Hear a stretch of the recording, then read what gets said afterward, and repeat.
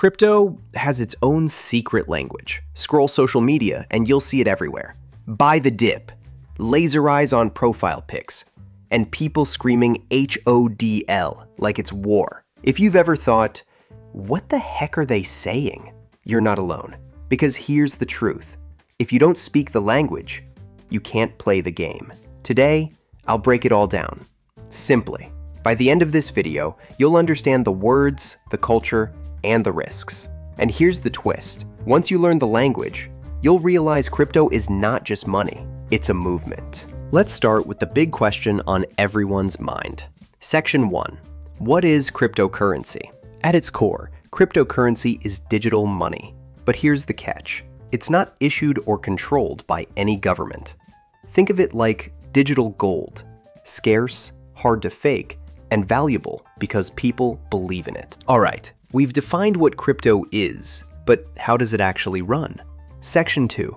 How does cryptocurrency work? Enter the blockchain. Picture a giant Google Doc that the entire world can see, but no one can erase or secretly edit. Every move, every transaction is written there forever. Quick example. Alice sends Bob $5 in crypto. She signs the transaction with her private key. The network checks the math, confirms she owns the funds, and records the transfer in a new block. No bank call, no business hours, just a permanent, time-stamped entry anyone can audit. Sounds perfect, right? But here's the catch. How do we actually make sure no one cheats the system? Section 3. Mining and staking. Two different systems to secure the blockchain. First, mining, also called proof of work, Bitcoin system, and also used by coins like Litecoin and Dogecoin. Imagine millions of computers buying lottery tickets every second. The winner adds the next block and earns new Bitcoin. Super secure, but it guzzles electricity. For perspective, running the Bitcoin network uses about as much electricity as a small country like Switzerland. Second, staking or proof of stake, Ethereum made the big switch in 2022. Becoming the largest network ever to move away from mining. Other blockchains like Cardano, Solana, and Polkadot were already built on this system. Instead of noisy machines, people lock up coins as a deposit. The network randomly picks from them to verify transactions. If you play fair, you earn rewards. And here's the impact. Ethereum's move to proof of stake cut its energy use by more than 99%. So, which system is better? Well, it depends. Each has its own trade-off. Think of it like this. Proof of work trades energy for security. Proof of stake trades locked funds for efficiency. All right, the blockchain is secure, but how do you actually hold your crypto? Section 4. Wallets. Hot versus cold. To use crypto, you need a wallet, but not the leather kind, a digital one. Hot wallet, an app on your phone, always online. Super convenient, like keeping cash in your pocket. But if your phone gets hacked, that cash can vanish. Cold wallet, a small USB-like device kept offline. It's like a safe at home, slower to spend, but far harder to steal. Real-world example. In 2022, hackers stole hundreds of millions of dollars from online wallets in a single attack. That's why many long-term investors eventually move their funds into cold storage. Hot wallets are for spending. Cold wallets are for saving. Passwords protect accounts. Wallets protect kingdoms. So you've got a wallet, but what exactly are you holding? A coin or a token? Section 5. Coins versus tokens. This confuses almost everyone. Coins and tokens aren't the same. Coin. It's like building your own house. Independent. Standing on its own. Examples: Bitcoin, Ethereum.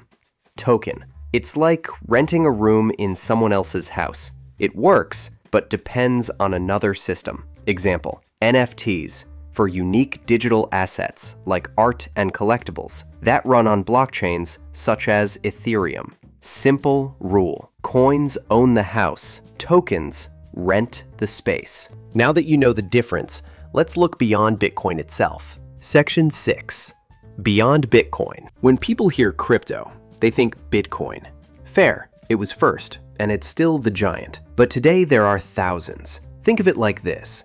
Ethereum leads smart contracts. Solana and Cardano chase speed, and Dogecoin proves even memes can move markets. Here's the catch. Most projects disappear. Crypto is Darwinism in real time. Only a few survive. Alright, but what about a crypto that doesn't swing wildly in price? Section 7. Stablecoins. Digital dollars. Ever heard of USDT or USDC? These are stablecoins, cryptocurrencies designed to always match the value of one US dollar. Think of them as digital $1 bills you can send across the world instantly, 24/7. They sound reliable, right? Well, not always. Remember Terra USD in 2022? It collapsed and erased billions overnight. Digital dollars are supposed to be steady, until they suddenly aren't. Here's the key. Not all stablecoins work the same way. Some are backed by real dollars in the bank or US government bonds, like having a vault of cash. Others are backed by extra crypto locked away as insurance, like holding 2 coins for every one you issue. And a few depend only on computer rules to keep balance, like juggling without a safety net. The first 2 models tend to be more resilient, while these rule-based designs have failed before. Always check what's backing a stablecoin before trusting it, because in crypto, even the safe zone can carry hidden risks. So now you know what crypto is and how it works. But where do you actually buy it? Section 8. Exchanges. Where you buy. So where do you actually buy crypto? On exchanges like Coinbase, Robinhood, or Cash App. Basically online stores for digital money. But here's what people often miss. Fees. Like buying a $10 item and secretly being charged $10.30. Exchanges hide them in trades or withdrawals. Gas fees. Blockchains themselves charge you, like toll roads. On Ethereum, they can get expensive. On Solana or Polygon, it's often just pennies. That's why many start on simple apps. As they learn, they often move to exchanges with lower fees or better tools. Some even explore decentralized exchanges, DEX, where trades happen directly wallet to wallet, like trading baseball cards with a friend, instead of going through a shop. The upside? You always keep control of your coins. The risk? No customer support if you make a mistake. The tech is one side of the story. The other is the culture. Section 9. Slang and culture. Crypto isn't just tech. It's a culture with its own slang. HODL, born from a drunk typo in 2013. It became the rallying cry for holding through crashes. FOMO, fear of missing out. That itch when everyone brags about gains and you feel you must jump in, usually right at the top. DYOR, do your own research. Don't ape into a coin just because your buddy swears it's the next Doge. Advanced slang, whales. Investors so big they can move entire markets. Rug pulls, when a crypto project suddenly disappears and the creators run away with investors' money. The culture is half the fun. Crypto Twitter, Reddit forums, and Discord groups create memes faster than news outlets. Sometimes the memes even move markets. Remember when Elon Musk tweeted about Dogecoin? Prices spiked overnight, proving jokes can be as powerful as headlines. Culture is fun, but in crypto, safety isn't optional. It's survival. Section 10. Staying safe. Your seed phrase, those 12 or 24 words, are the keys to your entire kingdom. If you lose them, there's no bank, no recovery. Once they're gone, they're gone. And remember, hackers don't need your wallet. They just need your words. Passwords can reset, seed phrases can't. Now, let's face the truth. Crypto can make millionaires or break them. Section 11. Risks and rewards.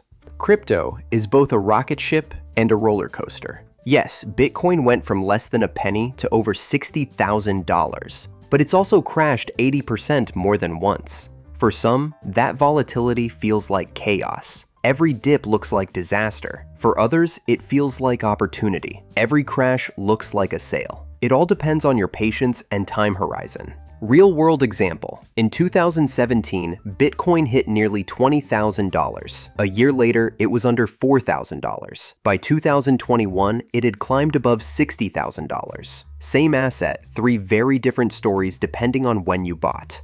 Golden rule: high risk, high reward. Never invest more than you're willing to lose, or you'll learn that rule the hard way. Crashes don't kill wealth, panic does. So next time someone shouts HODL, FOMO, whales, or stablecoins, you'll know exactly what they mean. Because understanding crypto now puts you ahead of most people. And be ready when the next boom comes. Crypto isn't just hype, it's money with its own language. If you found this helpful, hit like, subscribe, and drop a comment. What's the first crypto term that ever confused you? And don't miss the next episode. 5 fast ways to earn with crypto. Beginner-friendly strategies to see your first rewards quickly.